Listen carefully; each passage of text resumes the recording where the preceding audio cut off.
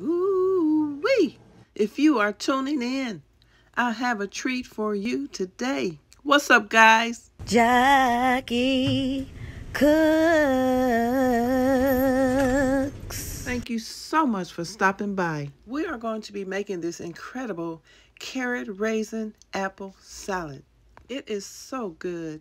Let's start off with 4 medium-sized fresh carrots. We're going to take our time and grate those carrots on our largest setting. These carrots look so good, don't they? Look like cheese.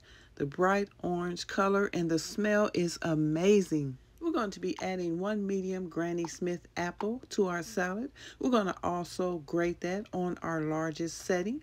Be careful not to cut your hands, but doesn't that look amazing? It feels so good on my fingers. We're going to be using 1 medium-sized fresh lemon. I'm going to squeeze that lemon all over the apple to prevent it from turning brown.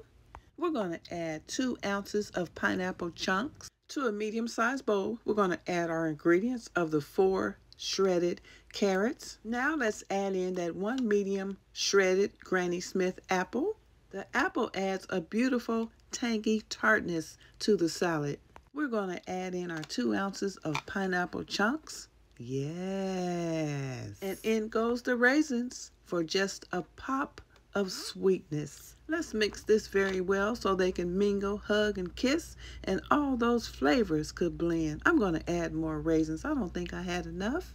And let's continue to mix well. We want those flavors well blended. This is my favorite Skinny Girl poppy seed dressing. It's fat-free, sugar-free, and only 3 carbs per 2 tablespoons. And the taste is so satisfying. And we're going to combine all these flavors together. And now we're going to cover with aluminum foil. We're going to refrigerate at least 30 minutes. And if these flavors could get any more gooder, and oh my God, guys, this is good. This is good. This is good. You've got to make this salad. Please let me know in the comments when you make it. And as always, thank you so much for watching. And if you are new here, welcome. My name is jjackeeeKooKz, and I really enjoyed making this video for you. If you enjoyed the video, please like, share, and subscribe.